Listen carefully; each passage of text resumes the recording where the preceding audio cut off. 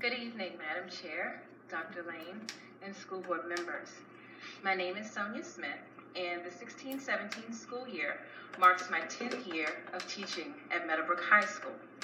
On this evening, however, I come before you with my other hat on, and that is as Vice President of the Chesterfield Education Association. Yesterday morning was magical at our new educator orientation, watching the near 500 new teachers and administrators come in with excitement and anticipation of making education great for all of the young lives they will impact was indeed exhilarating. The excitement and joy that was witnessed yesterday is the momentum that we as a district need to harness and continue with the new hires.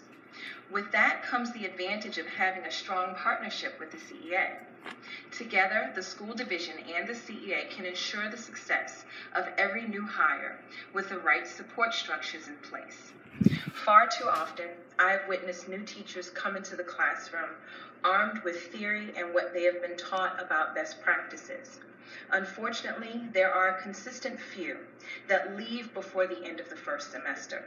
That number increases with new educators who depart at the end of their first or second year of teaching, never to return to the field of education. Why is this? It is the burden that all teachers face with not just educating, but also having to raise the students that are in our classrooms.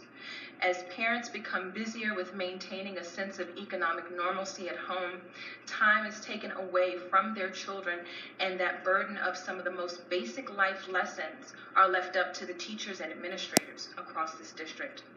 The question becomes, what can we do together as partners in making Chesterfield County Public Schools go from good to great? Let us utilize our resources together to create after-school programs and key feeder patterns that are known to have low PTA membership. Let us join forces to keep students out of trouble and off the streets and get those critical hours of unsupervised time in a safe, constructive, and productive place. Will this take time? Absolutely. Will we need additional funding? Yes. And the CEA with CCPS partnering with the right stakeholders in this county will prove successful for the division and ultimately for our students. Thank you for your time. Madam Chair, that concludes tonight's public comments. Thank you. Superintendent's remarks.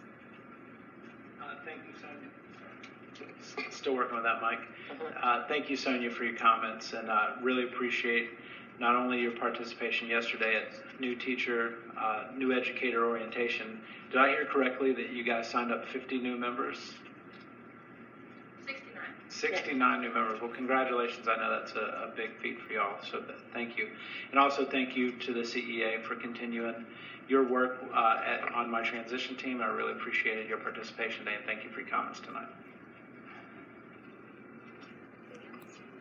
All right, announcements, communications, and comments. Board members?